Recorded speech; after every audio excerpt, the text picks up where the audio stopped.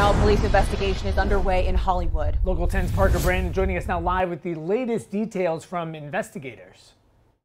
This was an early morning stabbing in Hollywood. This all happened near the corner of North 16th Avenue and Arthur Street. Now we've taken some video of the scene early this morning. Police say it happened around 5 o'clock when two people were stabbed, and that person who did the stabbing took off. The two that were injured, they are expected to be okay, but there's questions as to whether the victims and suspect might all know each other. Meantime, police say right now they are searching for the person who did that stabbing. If you have any info, you can give police a call, and we'll stay on top of this and keep you updated on air and online.